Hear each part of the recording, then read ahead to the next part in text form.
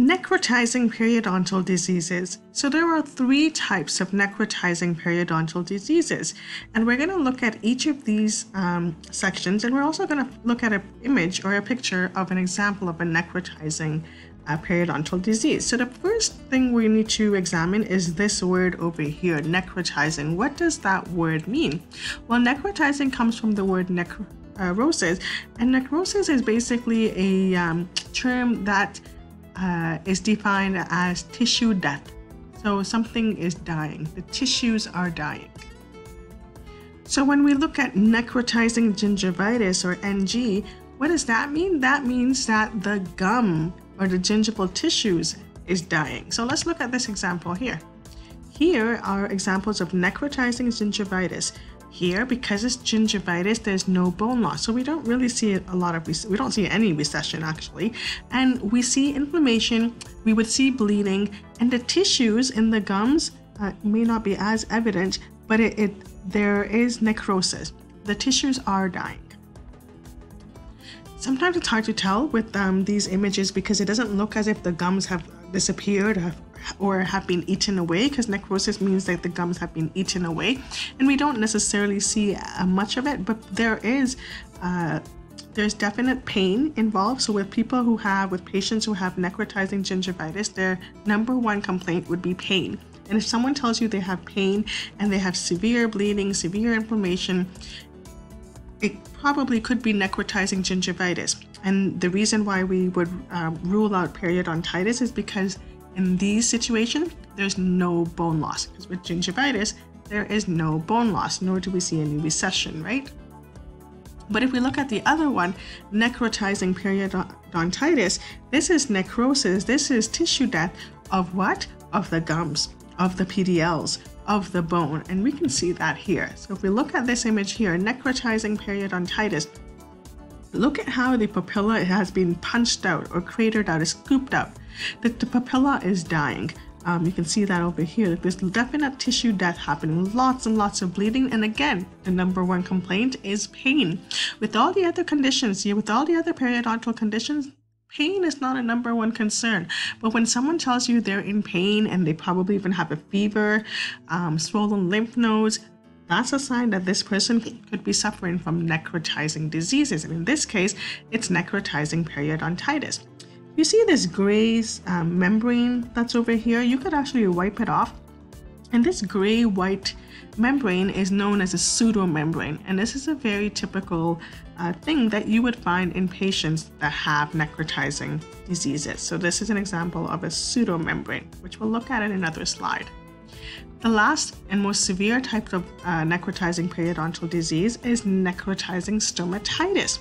And this is severe. And it actually says here, severe necrosis, severe death, tissue death.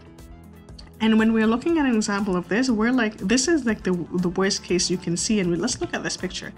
Look at that. The gums are gone. The gums are dying. The bone could even be dying. It's significant. It's severe. So when we're looking at necrotizing stomatitis, we're looking at tissue death, severe necrosis past the gums, it could even be the tongue that could be involved. It could be the cheeks that could be involved. It could even be the palate, and that's the example we were looking at.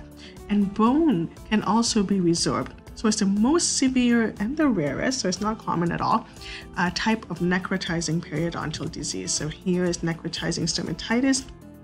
And if you look at this person's palate, you can definitely see tissue death. Necrotizing periodontal diseases have other words such as trench mouth. This is common in soldiers in World War I. So in World War I, these soldiers, this typically happens with young people. So these young male soldiers had undergone severe trauma, severe stress, and that's what usually happens. When you're under severe stress, you could get necrotizing periodontal diseases. And at that time, they called it trench mouth. Vincent infection, ANUG, necrotizing ulcerated gingiva stomatitis, those are all different terminology to mean the same thing. Remember, the main symptom that the client will tell you is that it's very painful. All the other periodontal disease, there is no pain, but with this one, there is pain, there is tissue necrosis, there's tissue death, and the tissues are like so red and it just bleeds spontaneously. It just bleeds just like that. Sometimes you don't even touch it and you see bleeding.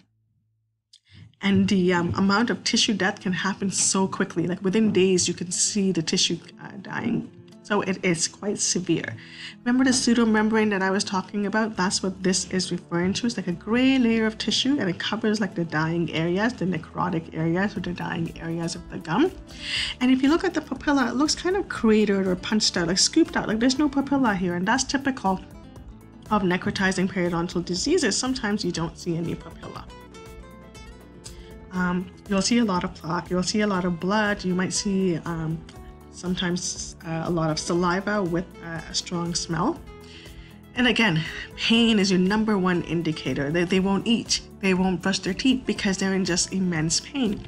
And even if you palpate their lymph nodes, you'll notice that they do have swollen submandibular, which is like right here, submandibular lymph nodes, and even cervical lymph nodes. So if you palpate it, it would be swollen and possibly even tender.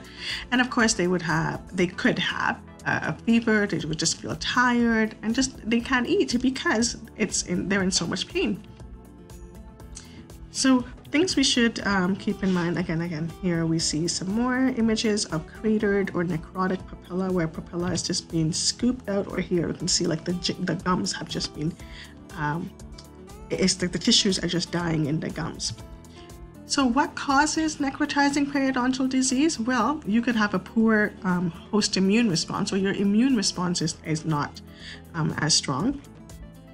And why could this happen? Well, remember we talked about stress earlier, where those soldiers in World War I experienced it a lot because they were going through so much emotional stress.